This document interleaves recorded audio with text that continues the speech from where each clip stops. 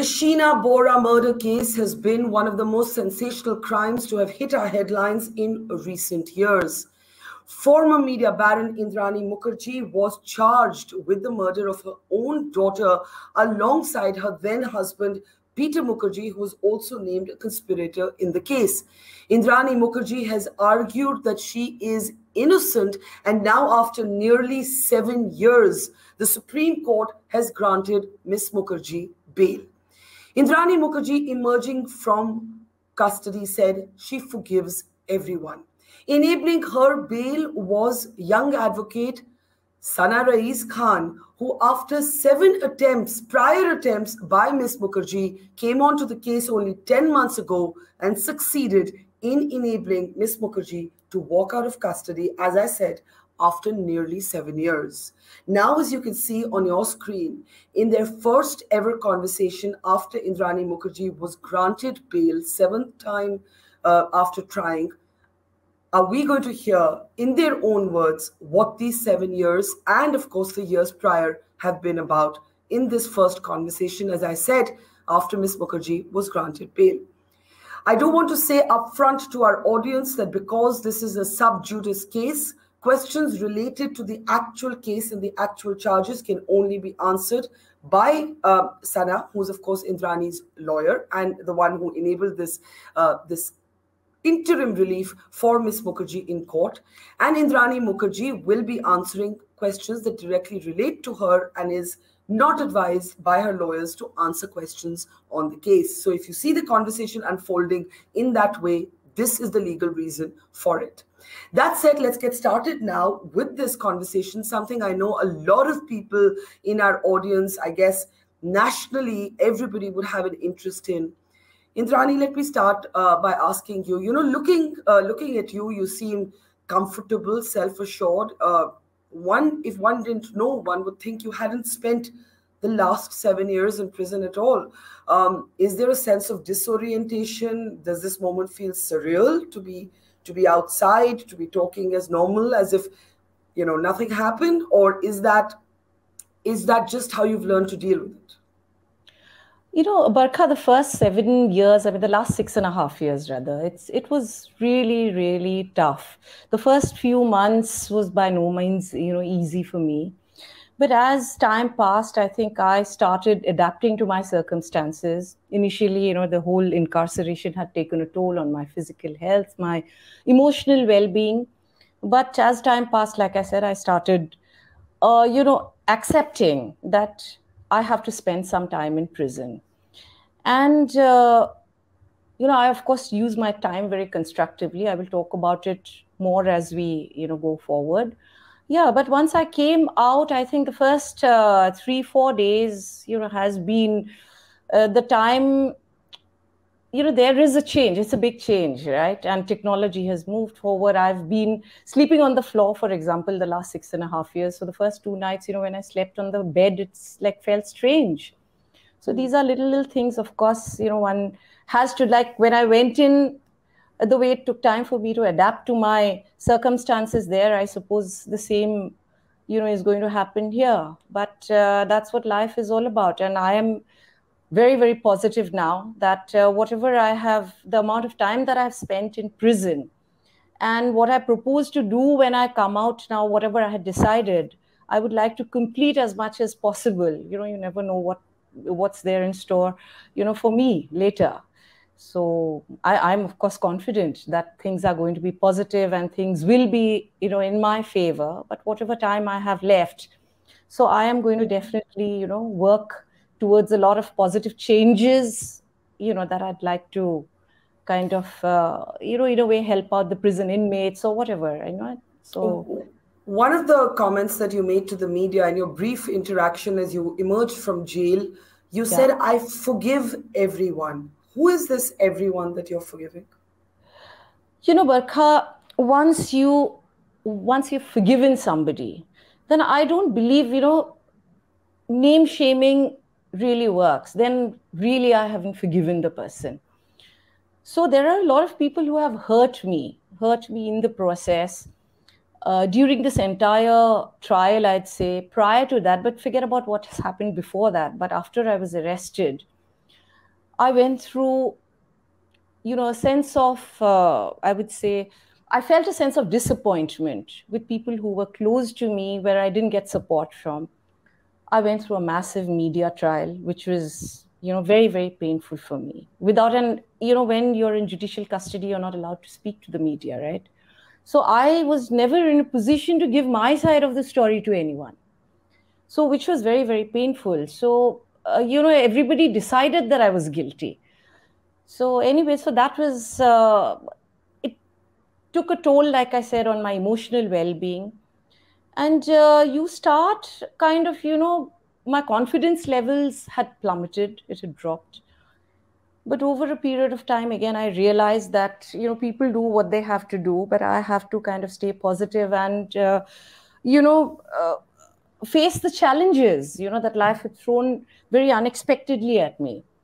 And which is, and I think the best way to move forward and to win over these challenges is to really forgive the people who have hurt you, and look at things more positively and, act constructively. I mean, even now our hands are tied because we can't talk to you directly about the case till there's a verdict, and I'll direct my questions about the case to Sana in a moment. But I do want to ask you, Indrani, there are people who listen to you talking about a media trial, talking about being betrayed by people, and they will say that you are looking for sympathy, you are glossing over the gravity of the charges. Nothing could be worse for a parent than to be accused of the murder of one's own child. And that is the gravity of the charge against you. Do you really believe that you will be able to convince the court and the world at large that you haven't done that? My priority right now is, Barkha, to fight this case with the evidence that we have in our favor. And I know I'm innocent. So I'm absolutely convinced that truth and justice will triumph. And there is enough evidence which, I can't talk about at this stage, right? But this is not about, sympathy or empathy. So I have no expectation on that front. At this point, to whatever embargoes I have, I actually don't have a court embargo that I can't talk about my court case, but I wouldn't like to do it at this stage because my lawyers are there to speak about it to the media. However, I am, I would definitely like people to understand over a period of time who I am as a person, what my compulsions have been, and it is not just the lens that, has been looked at me through. That is not who I am. That is not who I am. There is much more to it. There's much more to me.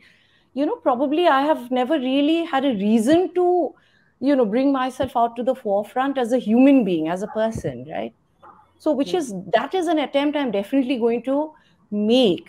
Not necessarily because somebody has to empathize with me, but because I think, it is necessary that people, to whoever I wish to reach out to, or whoever wishes to reach out to me, they ought to know who I am. And this is the best way I can do it.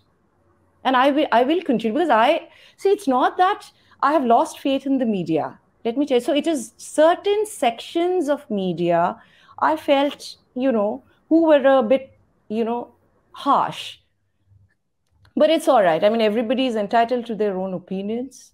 And, I cannot grudge anyone on that. And everybody, that's what, freedom of press is all about. Well, of course, the court will have the final say on innocence and guilt, and not the media. Right. But the media's job is, of course, to ask tough questions. You have been a media executive, the owner of a television channel. So you know that is our job as journalists. And let me direct some of those questions now to you, Sana.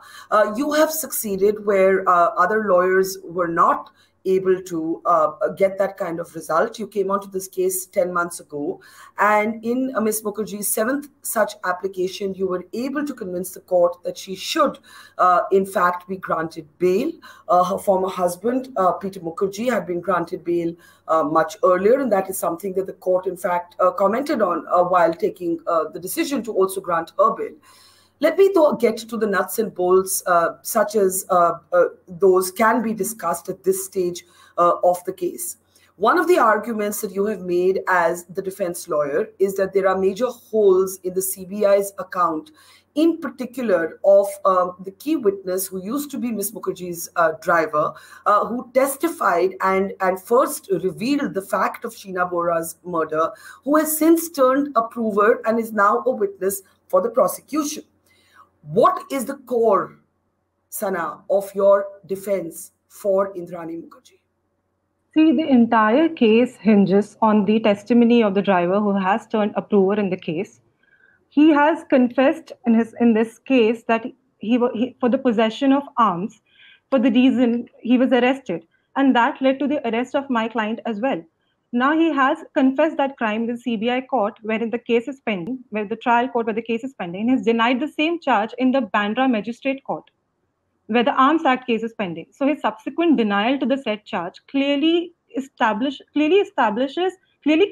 severe doubt on the entire case that has been built up against my client, on the entire case that has been concocted by the prosecution, because that casts severe doubt on the credibility of the main witness, who is the driver in the said case. And he has subsequently denied the charge because of which my client was arrested in the case.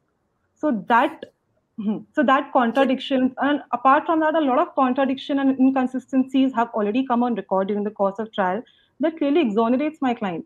So far, a lot of discrepancies. Apart from that, it is claimed by the CBI that the body of 2012 that was discovered by the Penn police station and the body that was exhumed by the Khar police station in 2015 are the same body and belongs to Sheena Bora. Whereas during the course of trial, the prosecution has not been able to corroborate the same.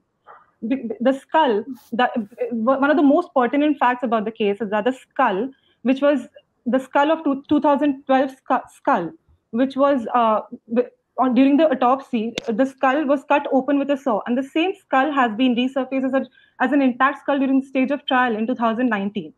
So this case appears to be a case of growing skull.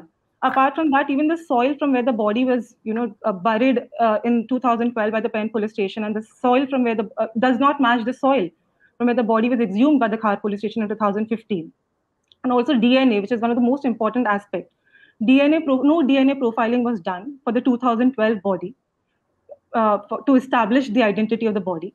And so far as 2015, DNA profiling for the 2015 body is concerned, maxillary teeth and left femur bone does not yield any interpretable data.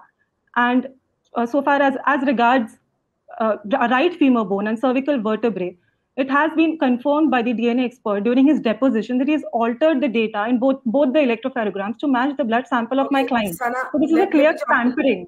Yes. Let me jump in here. You're making a very technical argument. If I had to distill it into layperson's language for our audience, are you basically saying that the basis on which the body of Sheena Bora, Indrani Mukerjea's daughter, was identified is something that you believe is riddled with a lack of procedure, and therefore you're not convinced that the body that was buried in 2012 is the same body that was exhumed in 2015? Am I summarizing your argument correctly?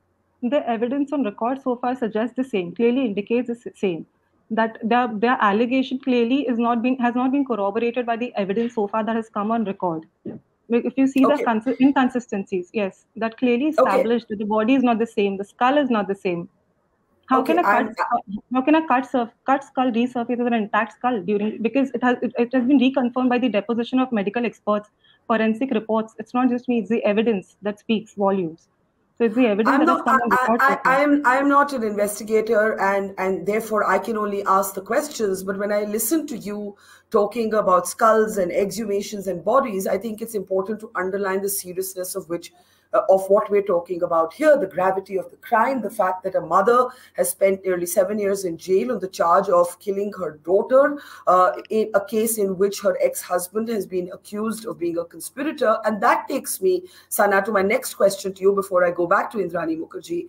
And that is about the testimony of Rahul Mukerjea, Peter Mukerjea's son from a previous marriage. I bring this up because the central argument made by the CBI when they had to establish a motive that they could attribute to Indrani Mukerjea as well as Peter Mukerjea was that Miss Mukerjea did not approve of the relationship between her daughter Sheena Bora and Rahul, the son of Peter Mukerjea. His testimony is in fact scheduled to come up later this week. How do you, as Miss Mukerjea's defense lawyer, plan to counter this formulation that this is the motive, this is the reason that Indrani Mukerjea killed her daughter according to the CBI? Yes, Rahul Mukherjee has not been produced in the court for deposition so far, though it has been claimed by the CBI that he'll be the next witness since last 4 years. So far as the motive is concerned, see, our counter regarding this will be definitely at the final stage of the argument. Since the matter is sub judice, I cannot comment, on his deposition. But yes, so far as the motive is concerned, motive and preparation does not by itself amount to crime or conspiracy. That is an established case law. So at this stage, it would be really premature to comment on any further aspect of that. Okay. We'll have to obviously save a lot of follow-up questions for a time when both of you can talk more freely. I'm still trying to ask as many questions as I can within these confines. And so, Indrani, my next question is to you. You've spoken about how you've not had a chance to tell your version of events, how you're not the way the world looks at you. But I'm sure even when your lawyer, Sana, was describing what happened or what she says happened, talking in terms of skulls, bodies, exhumation, murder, this is your daughter we're talking about. And a large section of the world, a large section of the media is looking at you as a veritable monster who killed her own daughter. Have you got used to the way sections of the world look at you? How do you cope with that inside of you? Barkha, initially it was really, really tough. Like I said, I was in shambles. Okay, to start off with, I was in shambles. But over a period of time, what I started doing, because I know I haven't done it. So I spent a lot of time in prison. I would say the last 6.5 years. I studied my charge sheet over and over and over again. I read a lot of law books. I studied a lot of other similar kind of cases, a lot of case studies. And what I realized that, ultimately my innocence is only going to be proved in court.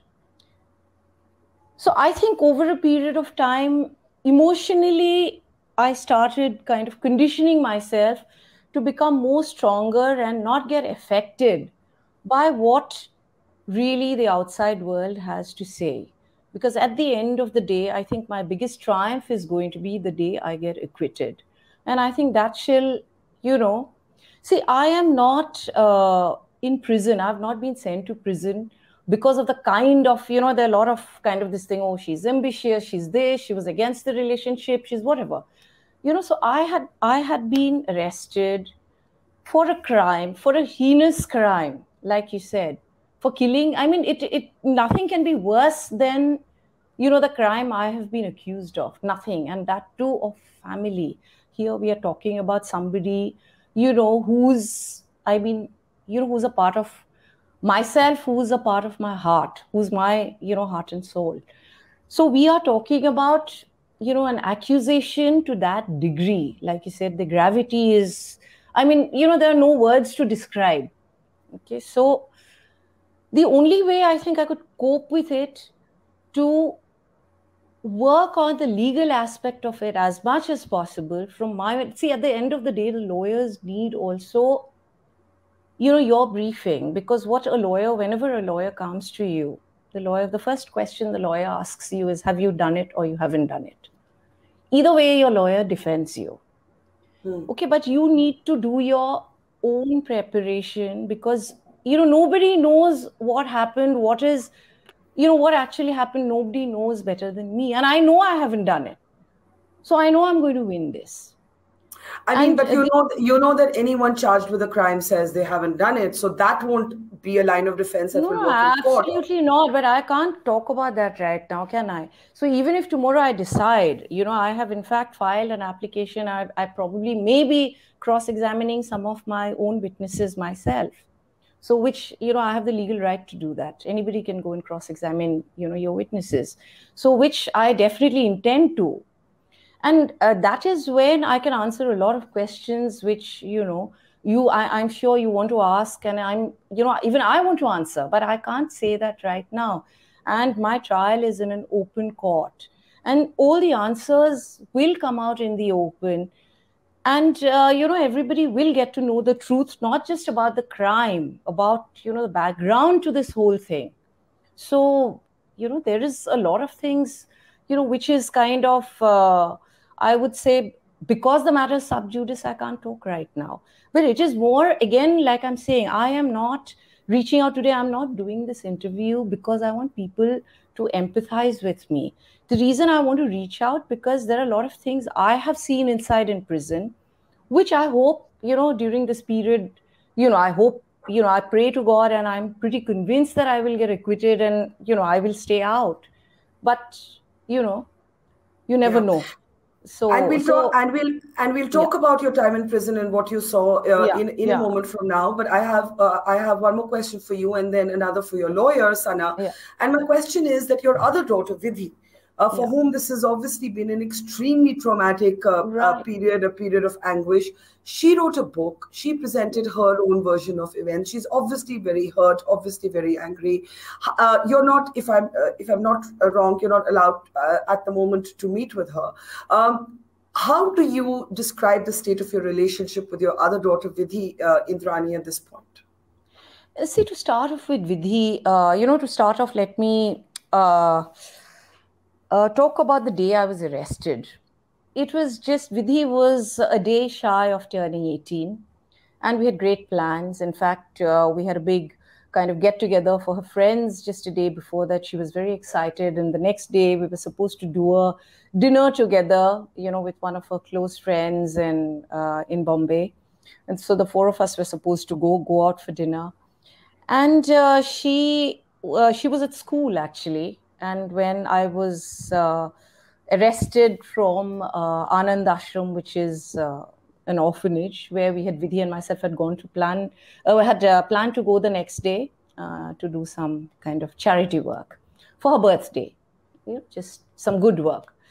And so when she came back from school, she saw this whole, the living room full of cops, and everybody turning, the cops were turning the place upside down, and Peter's study in a mess, and all the computers pulled down. And so when she came in, and obviously she reacted, she said, what happened? Until then, I was not told.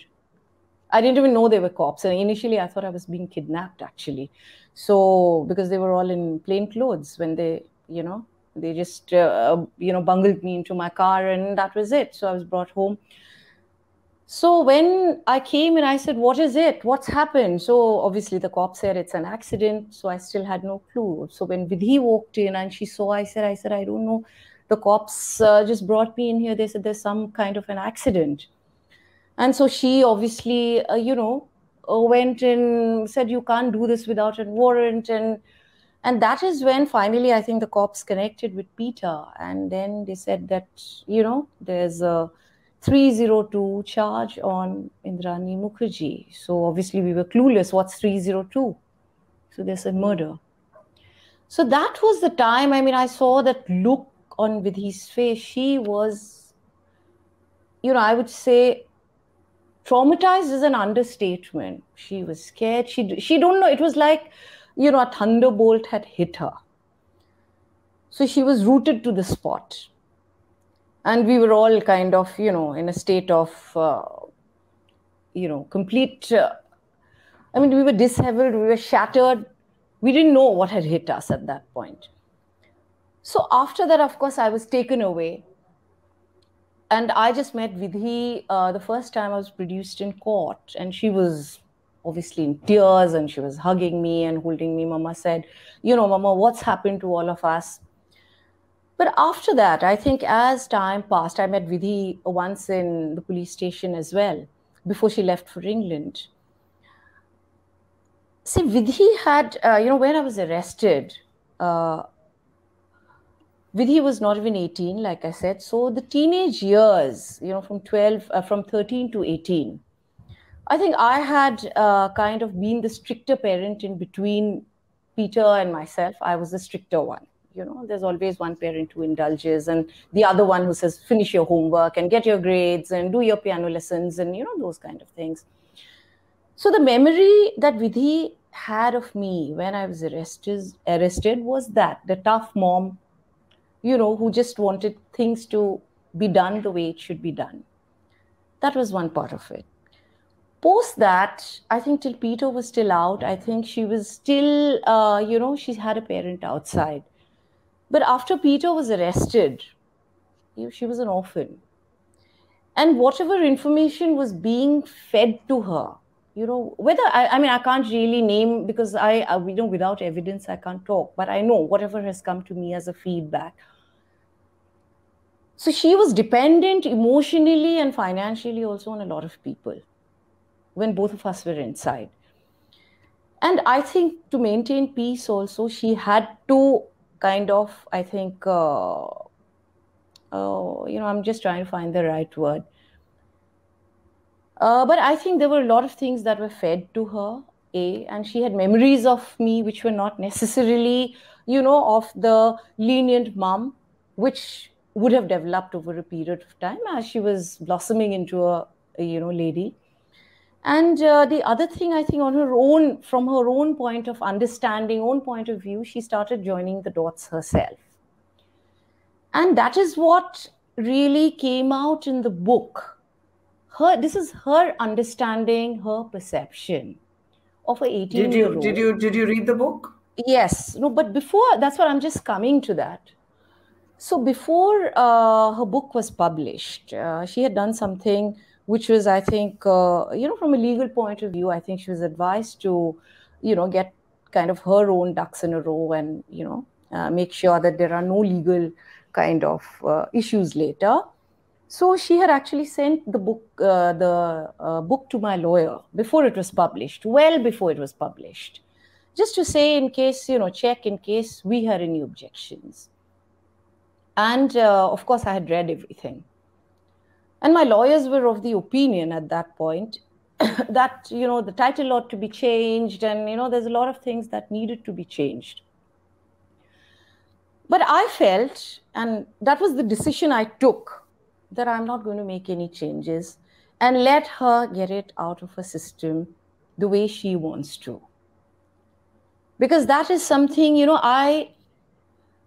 for whatever it is, I felt that she did not need to, forget about me for a minute, forget about Peter for a minute. And I know of senior journalists who had seen Vidhi running around in knickers and in pigtails from the age of 3 and 4. I think, some of them were brutal to her, which was just so not necessary. And it was just, it was pathetic. I would say it was pathetic. Why hit out? Are you so starved of content that you need to hit out on an 18-year-old child? I would, of course, if she was an adult, let's say 18, but somebody you have seen running around in pigtails and knickers, you needed to support her. When I say you, I don't mean you, Barkha. The people who have been kind of printing or talking about malicious and fallacious things about her, which was just so, brutal, so unkind. And these are the people, they should have supported her. Both her parents are inside. And why target her for something she's not responsible for? Which was the reason I had told my lawyers, I said, let her print it out, let her get it out of the system. And at the right time, in court, I am going to give all the answers to all the questions that she had in the book also.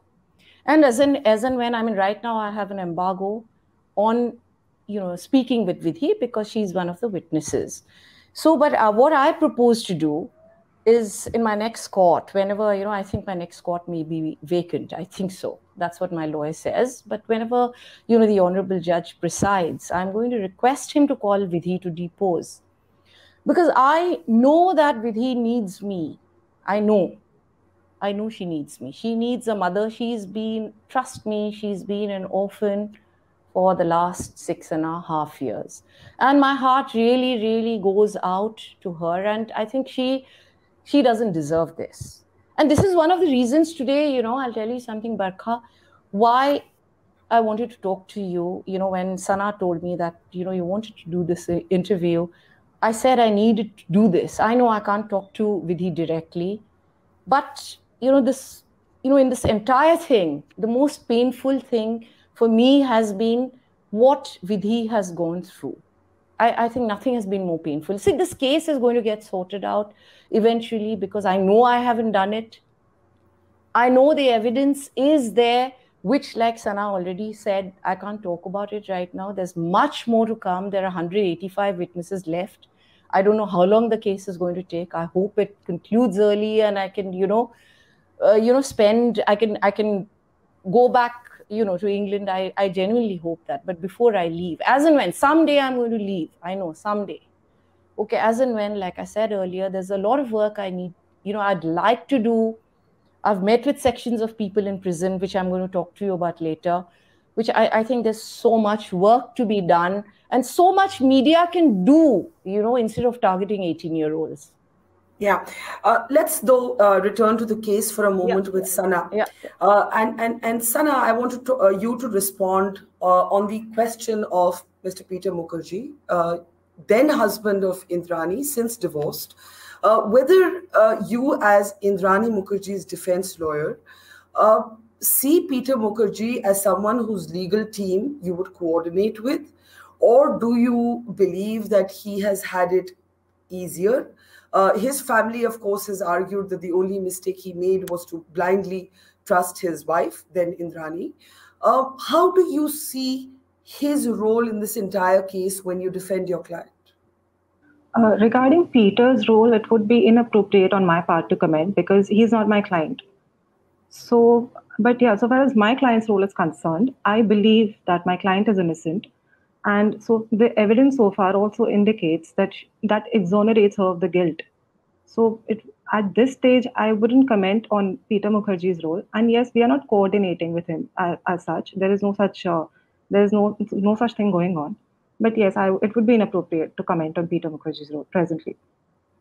How will you counter as Indrani's lawyer the sort of court of public opinion? Of course, the court of public opinion should not matter. The case should be decided, any case should be decided on evidence. But as a lawyer, Sana, I'm sure when you do strategy sessions with Ms. Mukerjea, you are aware of things that are in the public domain. One of the things in the public domain were tapes or conversations, leaked, which suggested that Rahul, Mr. Mukerjea's son, was constantly, and this is his charge, pushing his father and Indrani on the disappearance of Sheena Bora, Indrani's daughter, and making the point that, there was no response forthcoming, they didn't seem to want to find it, and so on. We've all heard those tapes. How are you going to counter the impression of guilt and innocence that these tapes that were called the sort of, Indrani Mukerjea tapes have created that could, of course, influence the judge as well? See, when you spoke about the media trial, yes, the media trial can hamper a case to a large extent. There is no doubt about that. There is no doubt about it. And the authenticity of the tapes will be established at the stage of trial. So presently, what I will say is that, there are DFSL certified messages that have been retrieved from Rahul Mukerjea's phone that clearly show intimate messages that have been exchanged between Sheena and Rahul in the month of September. That is 5 months after the alleged death of Sheena Bora, alleged murder of Sheena Bora. So if you see the CBI evidence only that has come, that this is the evidence that has been produced by the CBI. This is DFSL certified messages. So if you see the evidence that has been produced by the CBI so far, these messages, how can it be justified? You're So saying that the evidence suggests that Sheena Bora was alive long after the date that she is said to have been murdered on. yes, the evidence suggests that she was in touch and she was in contact with Rahul in the month of September. That is 5 months after the alleged murder of Sheena Bora. And these are DFSL certified messages that have been retrieved from Rahul's phone.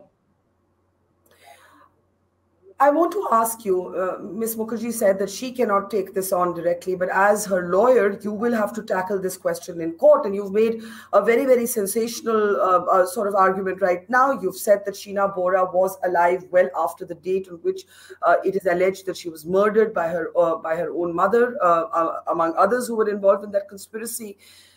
One of the points at some stage that was made in the proceedings was that Ms. Bora is still alive.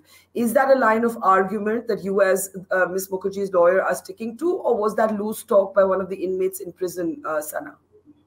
See, that was intimated to my client by an inmate from the Baikala jail. And my client has rightfully written to the head of the CBI. So she followed the legal procedure. She has written to the CBI director, and thereafter, there was we were even I thereafter. I also subsequently wrote a letter to the CBI director, and we managed to follow up for quite a long time. Since there was no response, we had to approach the court, and we have moved an application in the court, which raising the same contention, because my client wants to know the truth. So now here the question is not whether she's alive or not. We want to know the truth. It is for the CBI to investigate, and we have rightfully moved an application in the court, which is pending, and the court will certainly decide on it, because my client wants to verify the authenticity of the information that my client has received from an inmate, and rightfully she needs to know the fact. So it is. But you are making the argument that Ms. Bora was alive longer than after the date. This is not my claim. This is not my client's claim. This is an information which my client has received from an inmate in the jail.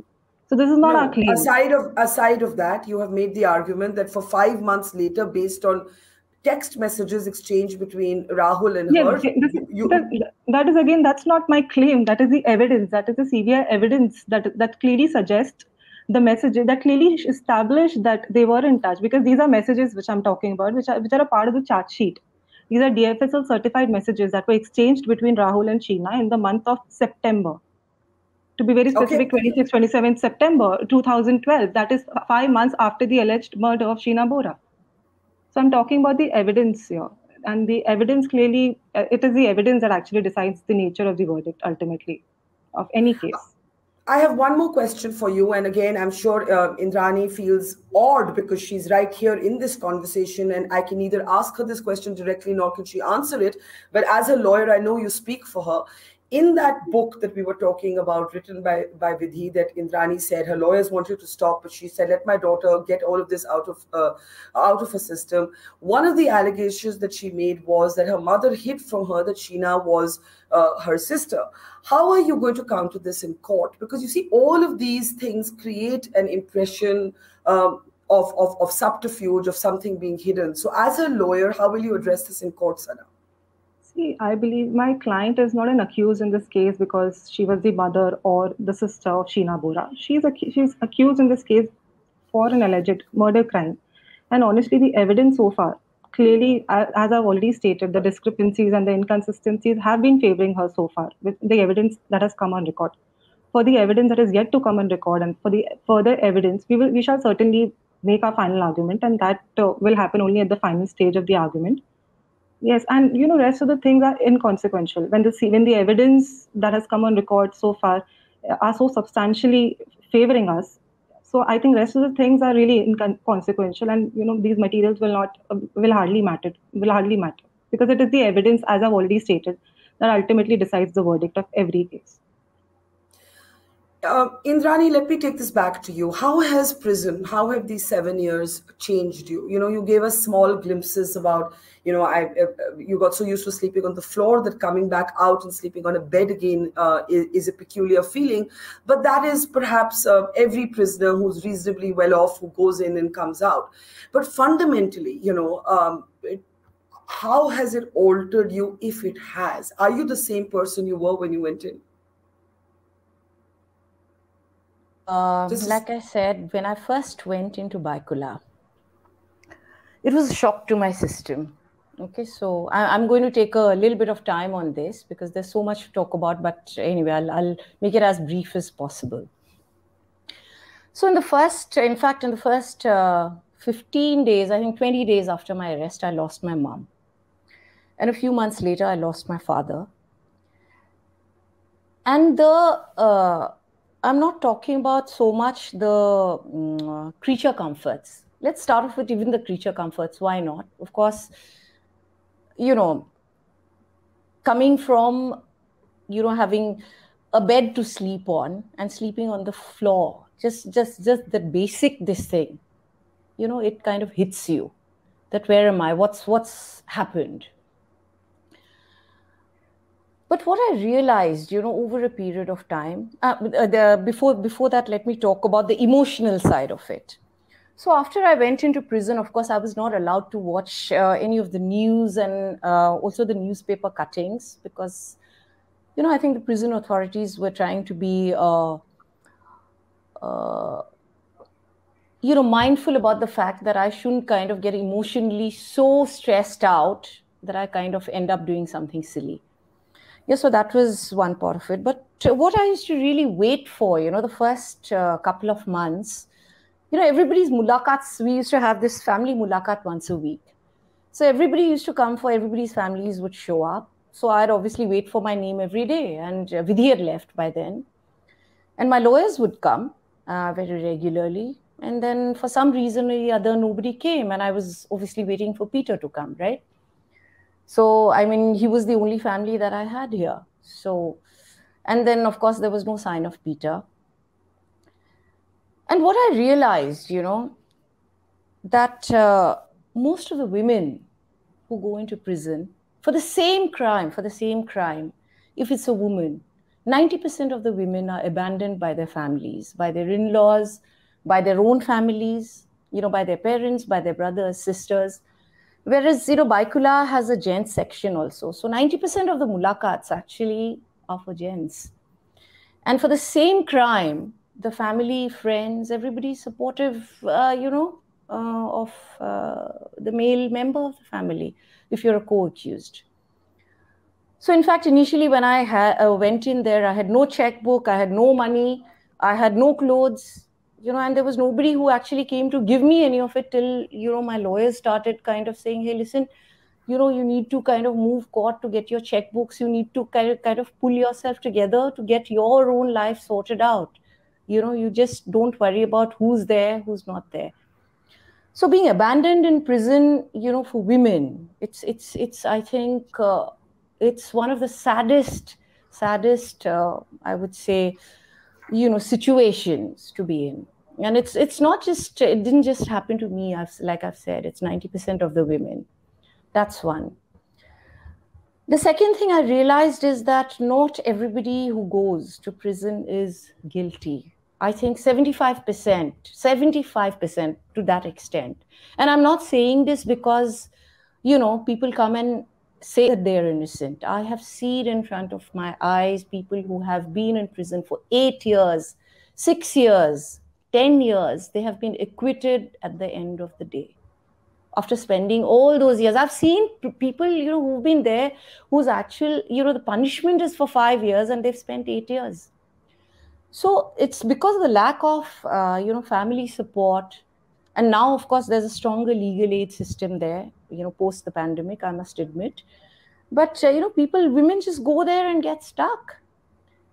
That's the second thing. And I believe, this is again my view, that unlike in, when it's a male accused, the family does everything to clear out the media perception if it's a media case. At least, however angry you are, whatever it is, at least to the outside world, they put up a, united front. But in case of women, it doesn't happen. Whether it's a small crime or a big crime, the gravity of the crime is irrelevant. So I think that is another thing I've noticed. I remember reading an Indian Express article about you. You've mentioned that you waited for Peter Mukerjea to come and meet you when he was not yet in custody and he never came. And you make the larger point about women inside prison being abandoned.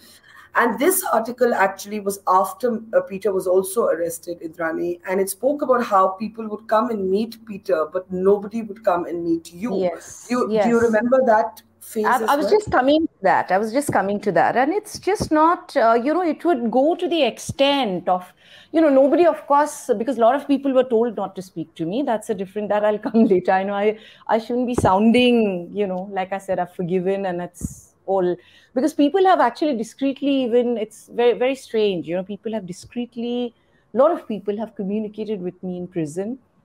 And a lot of people from quarters that I had not expected, had extended their support to me. So some of the people who had actually written to me or communicated with me, some through my lawyers, had said they've been actually told, not to communicate with me, and not by legal advisors, So, there were situations where, I'd been caught. And see, for whatever it is, I mean, I don't, like I said, I don't hold grudges, and it's just all in the past. And, I choose to move on. And, but there have been times I was actually sitting in court and, if my lawyers were busy, I'd get hungry and, there'd be food for Peter. Nobody even offered me a biscuit, I mean, that's, you're talking about being, you forget about the crime for a minute. I've been his wife and I've been a part of that family for years, for 16 years. So that's like, it's not a small amount of time. How would you describe your relationship with him today? Both of you got divorced, and I know you can't speak extensively about the divorce at this point, but I was just making the point. I can speak. Of course I can speak, but I will speak about that at a later time. But yeah, sure. Sorry. I was just making the point that you were both in custody when that divorce actually went through. How would you describe, because your lawyer said that, look, for her, you are the client. She doesn't really have any interest or engagement with his case. She's not coordinating with him. But you were married to him for, I think, 17 years? Am I right? Was it 17 years? 17 years. How would you describe your relationship with him today? His family may not have been friendly with you, may not have offered you that biscuit. But today, at this moment, now that you're both out, how do you see that relationship? See, at this point, I'll tell you something. It's not just now, even earlier. I'd say we've tried to maintain a very cordial relationship, and I am going to, irrespective of whatever has happened, and which is what probably was actually very painful for me, because I had tried to imagine at that point that what if, instead of me, Peter was arrested, what would I have done? Would I have actually stood up and said, hey, listen, what are you talking about? This is not, this is not the man I sleep with, every night and I spend, every day with. And he's innocent. What are you talking about? That would have been my reaction, right? Irrespective of. So that was, I think, a very painful moment for me, because I felt at that point, it's not so much Peter's family. See, we are talking about a murder. This is not something, that, it's not a secret affair I had and, Peter didn't know about. We are talking about a murder I was accused of. And the least my expectation at that point was that he should have supported me in every single way. This is what I felt at that point, okay? At that point. And I would have done so. If Peter was the one who would have got arrested. But over a period of time, I mean, this is what I feel, okay? When I used to meet Peter at court, and I had spoken to him on several, VC meetings we used to have. You're allowed to talk to your spouse. I think Peter did regret, I think, having not really reached out to me. This is what I felt, okay? And probably not trying to hear my side of the story. He did regret. And, the reason I filed for the divorce was not so much, I just feel that after what we have both gone through, I think it is better as two independent people. I think we can have a better relationship. because we still have Vidhi in between us. Yeah, and no, right now I am not in contact with Peter for various other reasons. You're aware, I can't talk about those cases, but I am a witness against him in a couple of cases. So it's because of that I am not in contact with him. But if there is anything required, which is, connected to Vidhi, or which is, we would definitely communicate with court's permission. We would definitely do it. But yeah, I think, we all have our regrets, but I would maintain, and I will be there for him whenever, irrespective of whatever has happened tomorrow. If Peter needs me, yes, I will be there for him. Even today? Anytime. Of course, even of today. course, of course. Of course. And even for his family, actually, I'll tell you something, Barkha. I'd said this when I came out. I was very, very upset. Because I knew I was innocent, right? And the least I expected was, people, my own family needed to hear my side of the story instead of shutting me out of their lives. That's what I felt initially. But I am there even today for the people. I may not be, when I walked in, I'll tell you something, Barkha, I had a small family. But when I went into prison, those are the people, whether it was my lawyers, whether prisoners, whether the cops, some of the cops inside prison, I would say, or some of the, people who reached out to me, even people who were barred from speaking to me and who were advised not to speak to me. Those are the people who have wiped my tears or held my hand, when I needed their support and believed in me. And I have actually come out of prison with a much larger family. So, if who's my family today, I have a much, much larger family. And they may not be my blood relatives, but I know that they'd, do anything for me, and I would do the same for them. And as far as the people, who did not stand by me, I know what it feels like, when you need someone and that person is not there for you. And nobody can understand this better than me. So I am definitely going to be there even for those people who have actually, I feel, who have let me down. So obviously yeah. The Peter relationship to that extent is not a dead, frozen, cold relationship. No, absolutely not. Okay. I want to go back to another member of your family, but I will take that question to your lawyer. And Sana, of course, I'm talking about the allegations that came from Indrani's son from a previous marriage, Sheena's brother, Mikhail, who gave statements to the press saying that he believed that his mother, Indrani, wanted to harm him, kill him as well. Later, the defense was able to, in this particular case, release conversations or proof of conversations between him and the driver who was the key witness that the prosecution was citing. Talk a little bit about the claims that were made by Mikhail, Indrani's son, and how you plan to counter them. See, firstly, in all his media interviews after Indrani Mukerjea's arrest, he has clearly stated that he did not feel at any point in time threatened by my client. He stated that in many of his interviews. It was much later that this whole angle cropped up by the CBI. It was like after quite a long time. And furthermore, during the cross-examination also, he has admitted that he had a loving and affectionate relationship with my client till 2014. So regarding the numerous calls that have been exchanged between him and Sana Raees, that could establish a nexus. But at this stage, I would say that, I would state that further elaboration on this aspect will only take place during the time of final argument.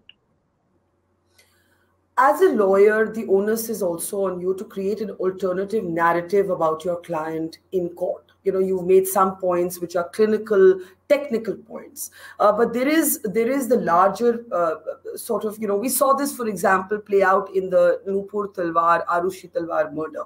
Narrative and perception became a key part of the public discourse and therefore a key part of even the legal discourse. How do you, Sana, intend on doing this? Is it your aim to create reasonable doubt about motive, about technical procedures, or is it that you're going to argue in court that somebody else actually killed Sheena Bora?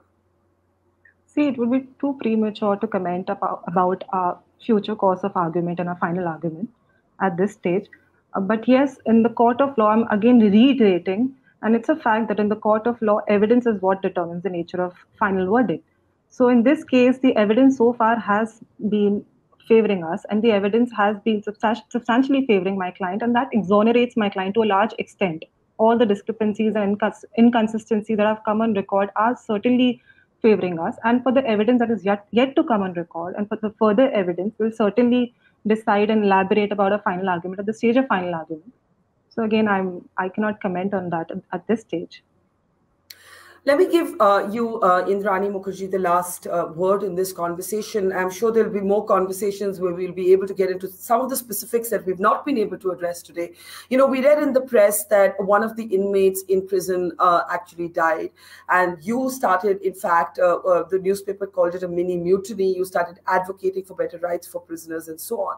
Do you find your life transformed from that moment of being a media baron to now being this kind of activist in custody? And when you said that you today have a community that is not your blood relatives, but is, you know, who do you mean? Do you mean the inmates and the people you met inside prison? Who do you mean? Who has in fact stood with you? You know, like I said, there were, of course, the inmates, definitely. And there are people from outside, like I said, who were advised and barred to speak to me even. They have been supportive. And my lawyers, of course, one is sitting here right now. And, you know, I really owe it to her, honestly, you know, the freedom that I'm, you know, getting right now, what that I've got right now. And she had promised me, in fact, 10 months ago when I had appointed her, you know, Sana had come to me to meet me in prison. And she looked at me, she said, you know, I've gone through all your evidence and, you know, I'm going to get you out. No matter what happens, I'm going to get you out. You just have to have faith in me. And I saw that, you know, indomitable spirit in Sana. It was not just belief, you know, she was so determined. She said that I am going to get you out and I am going to come to collect you. I'm going to come to collect you myself and you're going to be free. And you're not just going to get acquitted. We don't have to wait till the end of the trial. I'm going to get you out now. So my first reaction, in fact, you know, when I had stepped out and I saw Sana standing there and smiling, my first reaction was, you know, I said, this 28-year-old had promised me and we did it, you know, and she kept her word. And so, I mean, for somebody, you know, like Sana, she's defended me. I know, I'm aware of it, that even in these last 10 months, she's been defending me, you know, wherever she's been spoken to me, not just as a lawyer, because she believes in me. As a human being, she believes in me.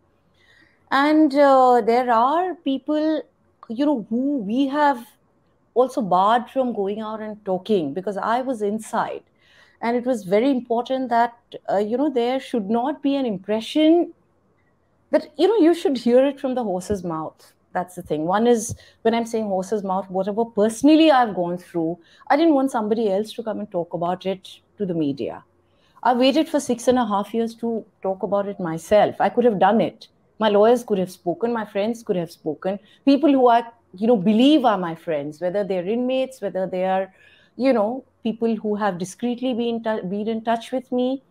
Or I could have, you know, used someone else, you know, to write a book and give my side of the story. That would have been the easiest thing to do. I could have, you know, caught hold of a 20-year-old and I could have done it. But I didn't do it because I don't feel that is the right approach. This is my view. Okay, this is my view. And despite, you know, Barkha, again, I must also reiterate this.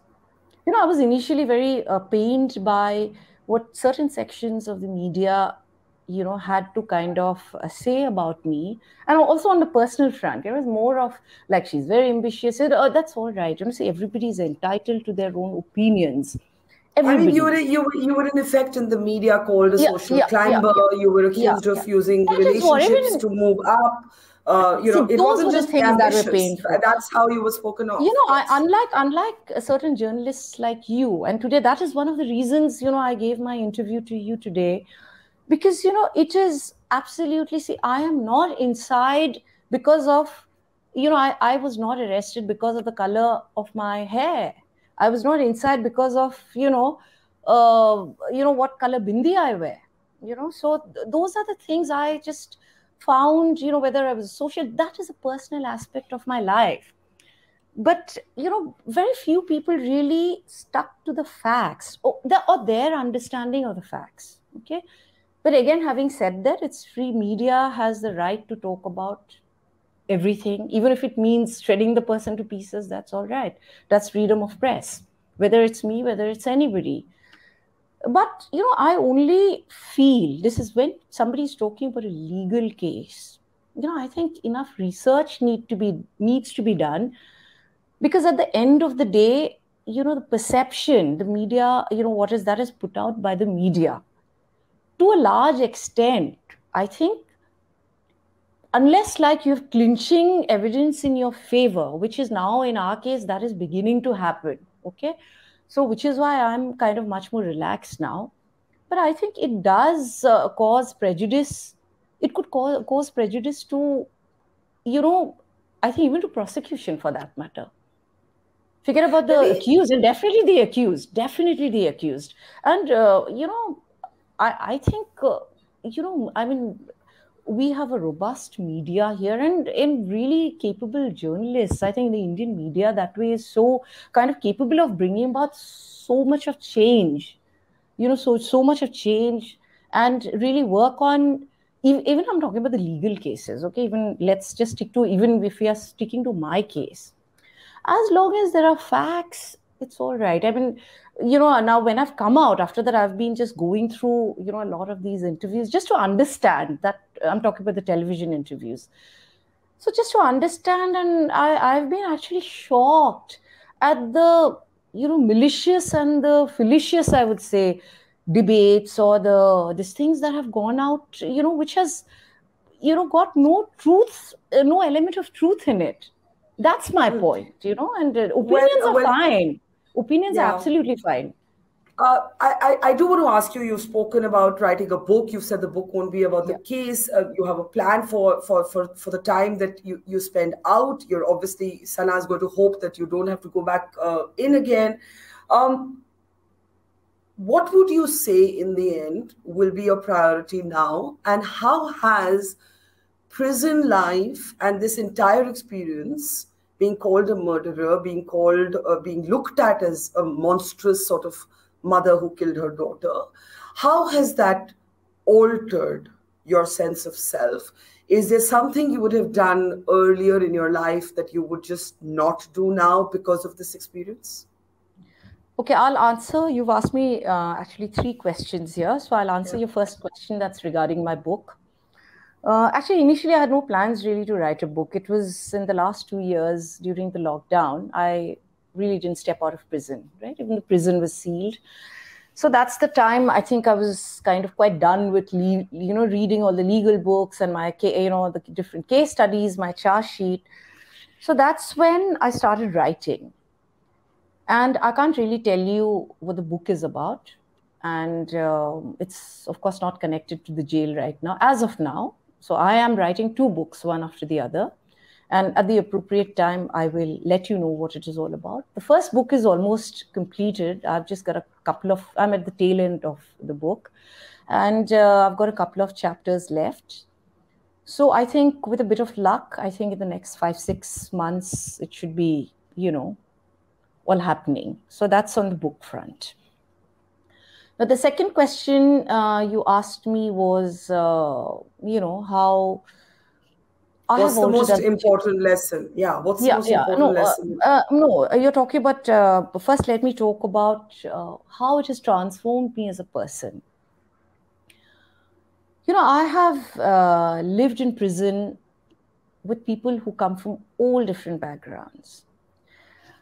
And in fact, this is very interesting because when I went into prison, and I found it really, really funny. Yesterday, I watched this movie because everybody said you must watch this movie, Gangubai Kathiawadi. I watched it. And I found it so funny because there was one line she said, the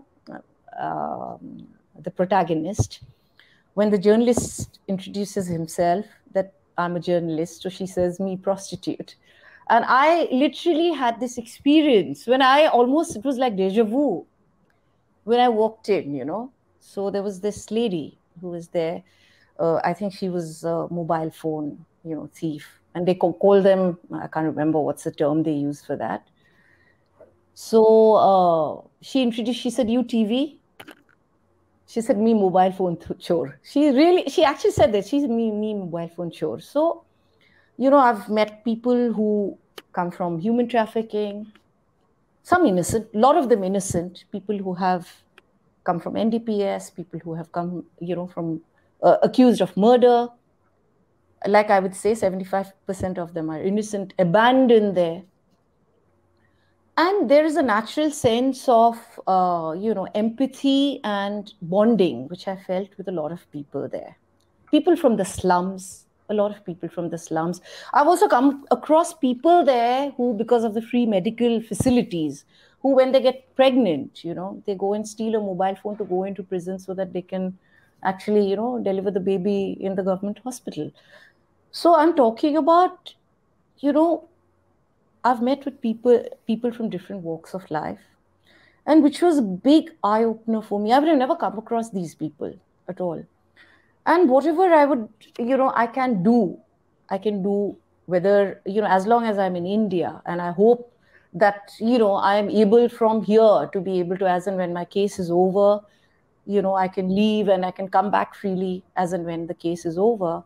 But I'd really like to, you know, do something for these people who are genuinely habitual criminals, so that they don't really, because you know what happens, they get bailed, they go out, or they get punished. But then what happens after that? They go back and do the same thing, because there is, you know, there's nobody for them waiting there. They're on the roads. There's no way to kind of introduce them to an alternative life. Who's going to hire them? Who's going to give them a job? Who's going to kind of show them the right, you know, direction? So there is no future for them. So they continue. And I've seen that people who are not criminals, who have actually gone in as innocent, you know, they've just somewhere somebody was standing there, they actually come back and say, ab to karke aaungi. It's like that. So I think we need to put in a lot of thought into those kind of things. You know, then of course that's one. Also, I think, you know, the prison infrastructure, within their own capacity, whatever they can, I think the prison authorities provide. I think there's a lot of funding that requires to be given to the prisons. A lot of funding. There's so much to be done there. And I think people need to be made aware, the prisoners need to be also made aware of their own human rights. On this human rights thing, I suddenly remembered, you know, there was a very interesting tweet that came to Sana, just day before yesterday, from the International Human Rights Commission, and which said that, you know, that congratulating, and there was, you know, my photo below and my bail article below, that I think it had come from Geneva, most probably, and saying that, you know, we are so happy that you did not give up, and you proved at the end of the day that, you know, bail is the rule and jail is an exception. So I think, you know, one needs to do something about these languishing under trials for years on end, and then they get acquitted. So the transformation overall is that I'd like to do as much as I can for all these people, as long as I'm outside and as long as I'm in the country. I'd like to, you know, do whatever possible so that these people don't go back and commit the same crime and, you know, come out and commit the same crime, and do whatever I can. I do have to close, but anything you would have done in an earlier life that you would not do today? It could be personal, professional. Lots of things, yeah. So we need another interview, a follow-up interview for that, when we can also ask you many more specific questions, both to you and Sana. Thank you. This is Indrani Mukerjea's first interview, in-depth interview after getting bail, that bail order coming after nearly 7 years, enabled by young advocate Sana Raees Khan, who, as we just heard, had promised Ms. Mukerjea that she would get her out, and she has. But of course, this is going to be a long haul process. You know, it's going to take maybe even a few more years before guilt and innocence can be conclusively established, because that's just the pace at which our legal system works. But as they say, watch this space. Hopefully both Sana Raees Khan and Indrani Mukerjea in a short period of time will be able to take on more specific questions than they've been able to do today. Thank you so much to Ms. Mukerjea and to Ms. Khan for your time. And we'll be sure to follow up with you and to see how this case unfolds and progresses further. Thank you very much. Thank you, Barkha. Thank you. Thank you. It's great to see you here. Thank you for watching our work. If you haven't subscribed yet, don't forget to click the bell icon and subscribe to Mojo Story and support independent, robust journalism.